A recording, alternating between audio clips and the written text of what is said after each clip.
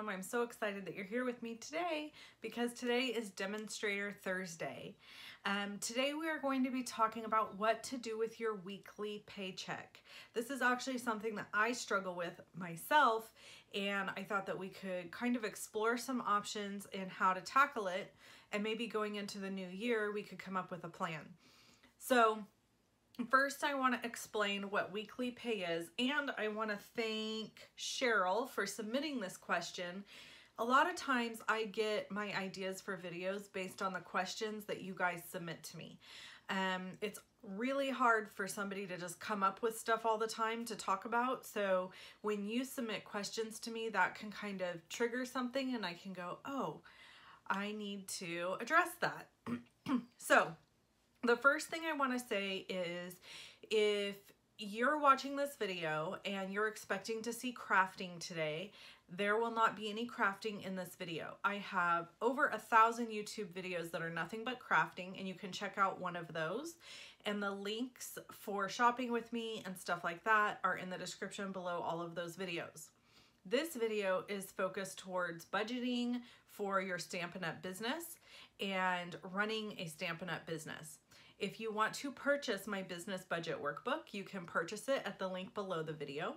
Anytime there is an update to the workbook, which isn't very often, we've only had one update, you will get it for free. So once you've purchased it, you will always get that, that workbook free in the future when there is an update. It's printable. It is not something I send to you in the mail. It is something that you have access to print at your home. And you can just reprint it over and over again every year to use. In fact, I'm getting ready to reprint mine and use it again for next year. Okay, so what we want to talk about today is using our weekly pay. So what is weekly pay? What does that mean? So there's different types of income, and I do have a video that explains all the ways that you get income from Stampin' Up! And I will link to that video at the end of this one if I can find it. So no promises, but it's out there in one of my Demonstrator Thursday videos. FYI, I do have a playlist that is all my Demonstrator Thursday videos on my YouTube channel. So you can look for that also. So anyway, the weekly money that you get from Stampin' Up!, in my case, I get it on Wednesdays because that's when my bank deposits it. Some people I know get it on Tuesday because there's a weird thing with banks where some banks will deposit like a day ahead or something. I don't know, but my bank does it on Wednesdays. So every Wednesday, I get a paycheck from Stampin' Up! If I have had people place orders with me online.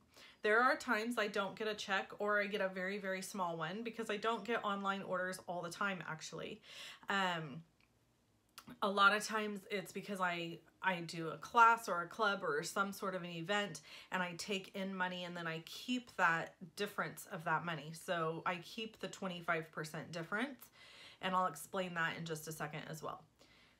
So if you have people place orders with you online, or if you have customers that place orders with you and they use credit cards, then the following week you will receive a paycheck from Stampin' Up! Of your 20% or 25% income.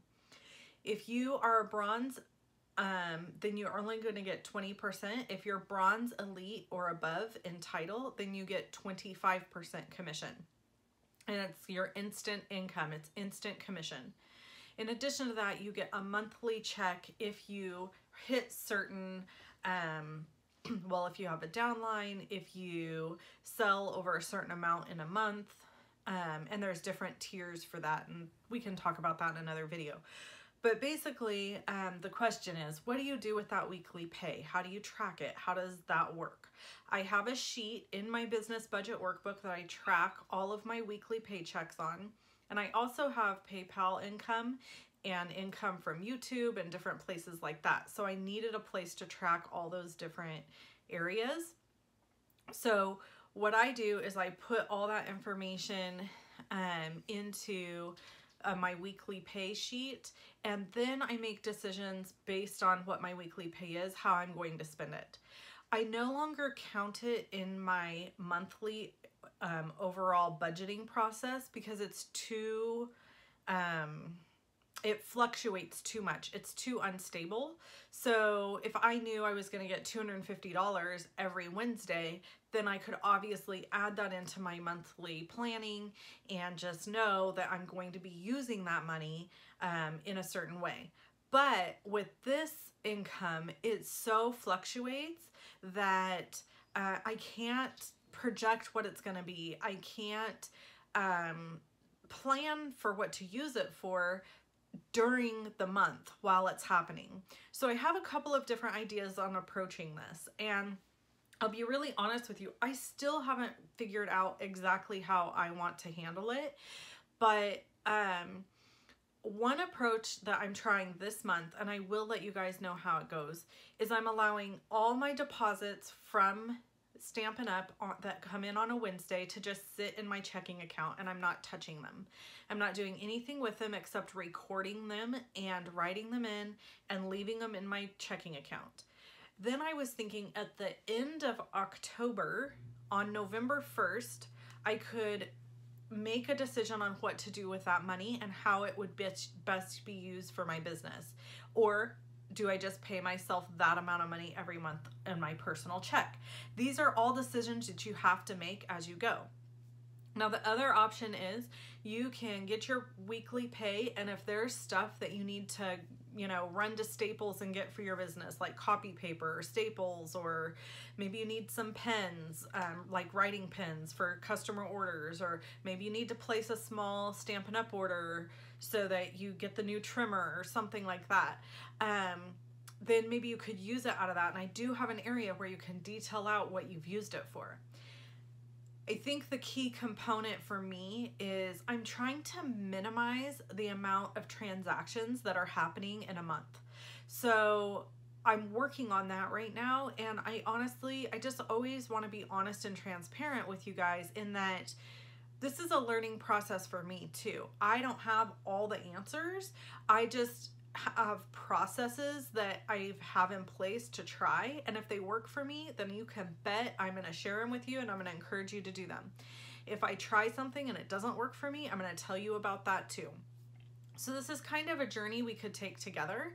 If you're somebody who gets online orders or have credit card orders and there's money being deposited into your account type thing on a weekly basis, do me a favor and track it and use the budget workbook, or if you don't have that, you can just track it on a piece of paper and see if you can figure out how it best works for you to track it and then utilize that money.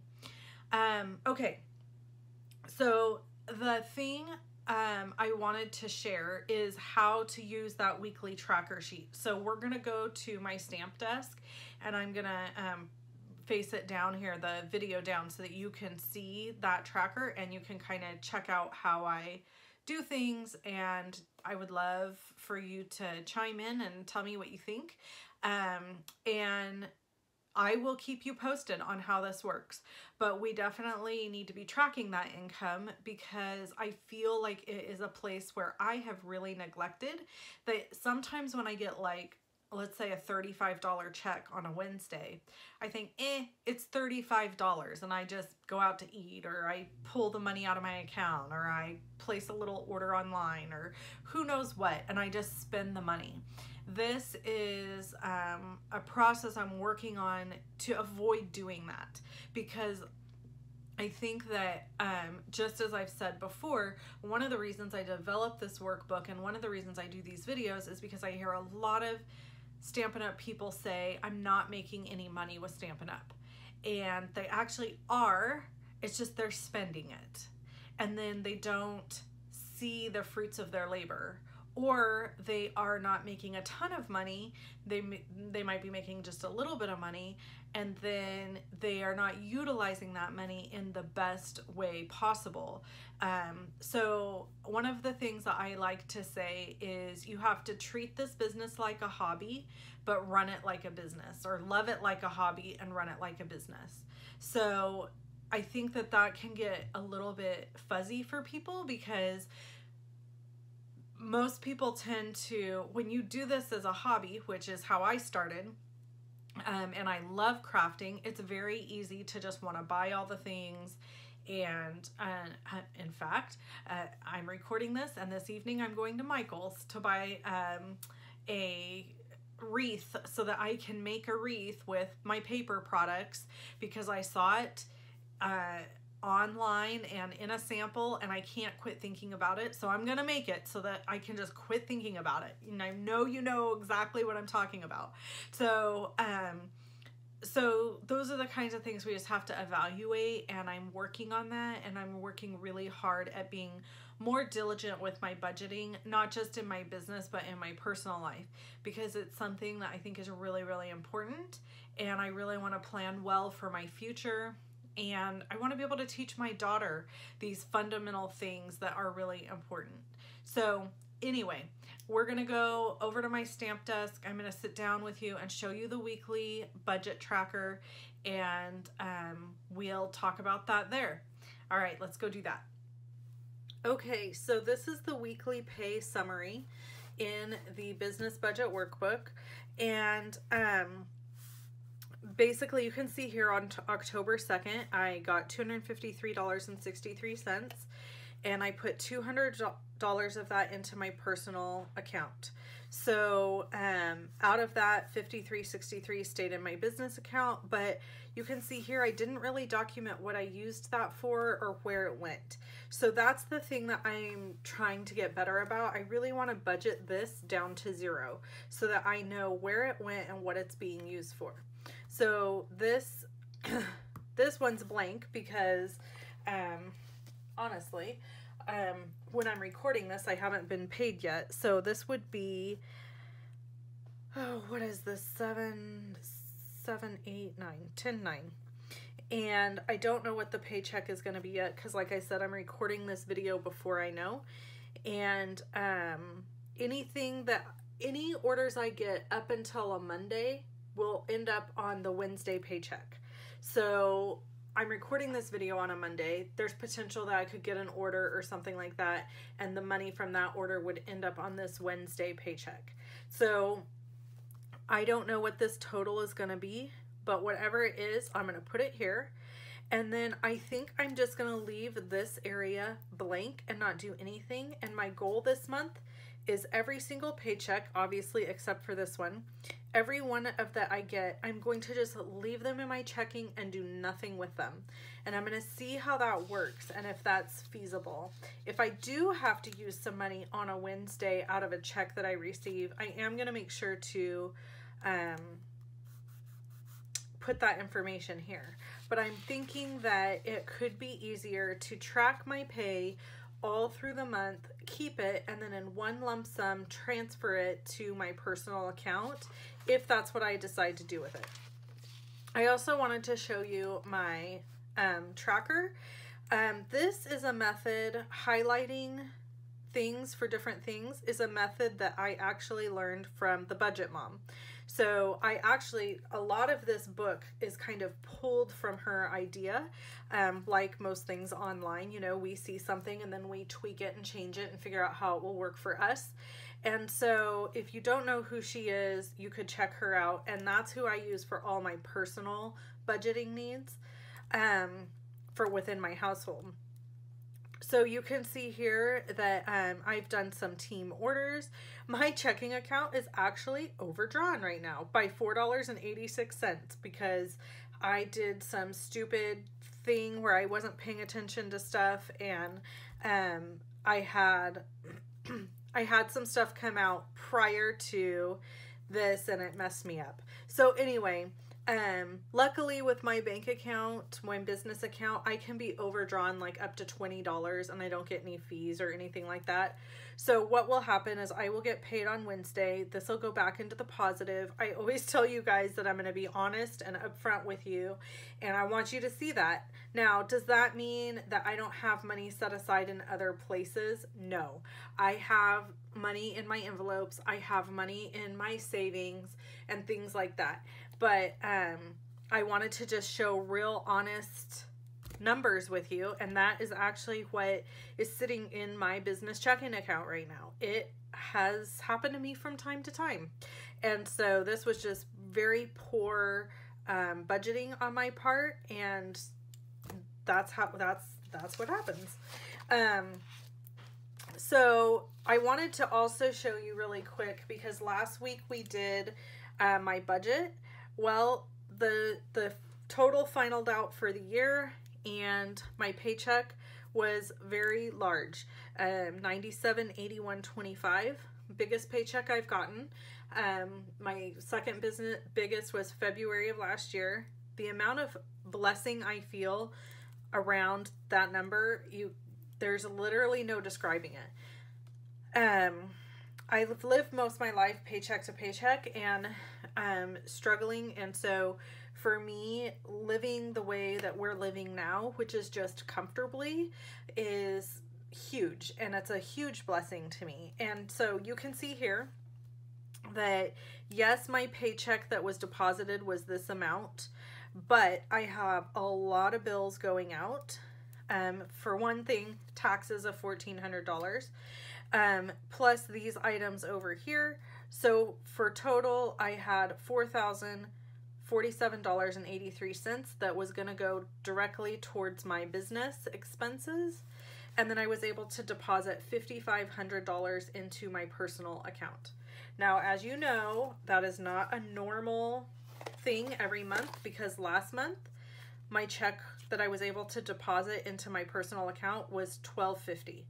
So you can see that that's a huge difference between the two. My expenses were also less because I didn't have to pay taxes. I pay taxes quarterly and they're expensive. So $1,250 is what my check was last month. So it ebbs and flows. And if we go back to August, I was able to deposit $2,890. Or no, I'm sorry, $2,800 even in August. So it ebbs and flows, and you know where I might have a lot of income this month, maybe last month I didn't, or you know, things like that. So I have to always be looking at those things, and just because this check was really nice doesn't mean my next one will be that way. It's not super consistent at this point. My goal and prayer and hope is that it gets there, but you know, we'll see. So this is my monthly team budget. I actually didn't write that in, did I?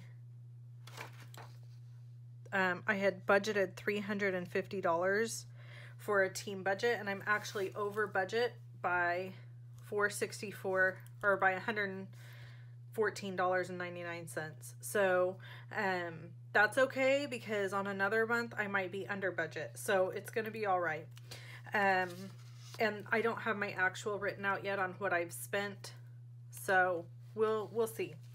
All right, so yeah, that's the weekly pay summary and my expense tracker, and I've already numbered November. I'm getting that ready, and we'll be able to track November's income and expenses too.